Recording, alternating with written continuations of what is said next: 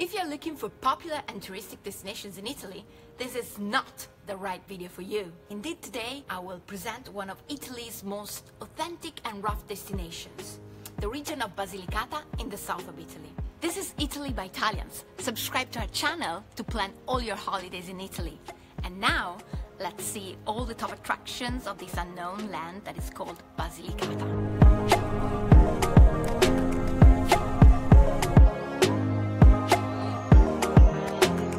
Matera is the most important city of Basilicata and the most visited spot of the region.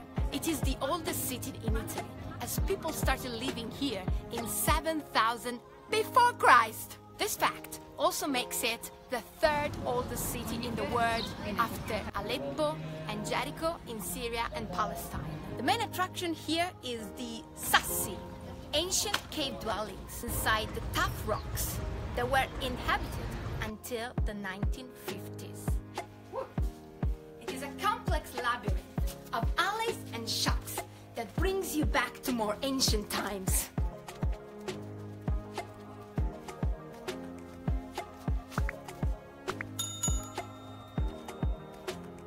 If you're curious to know more about Matera, you'll find in the description below the link to another video we shot here.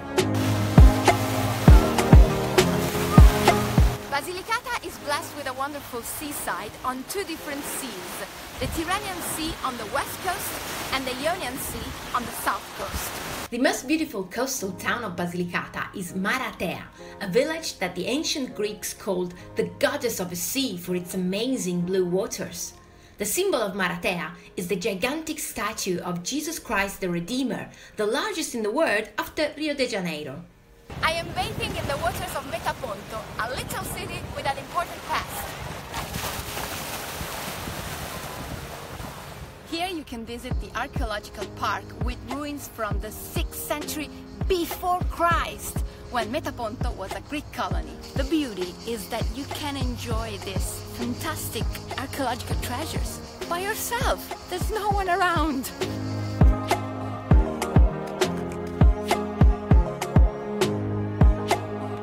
Basilicata has some fantastic borghi to offer.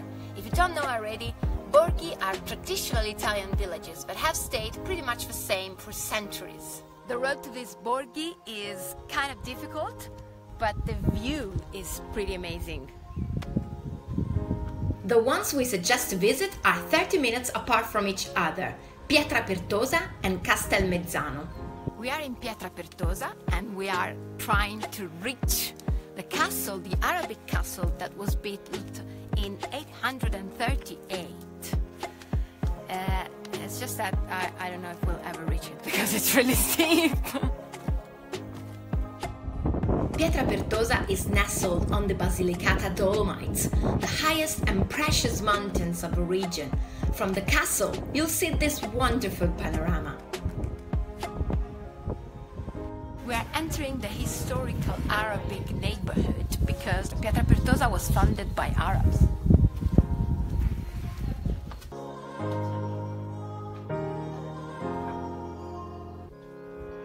Another fantastic borgo to visit is Castelmezzano.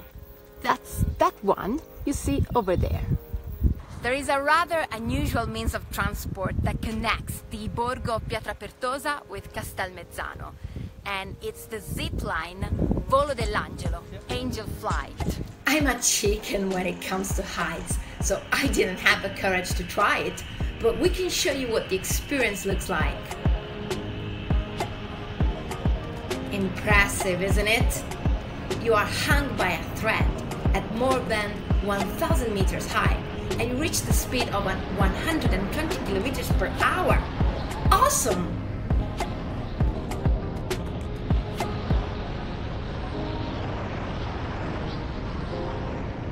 The little city of Craco is one of the best examples of Italian ghost towns.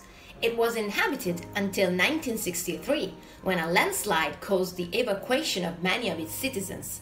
10 years later, a catastrophic flood prevented people from returning to their houses, and finally in 1980, an earthquake marked the official abandonment of the town.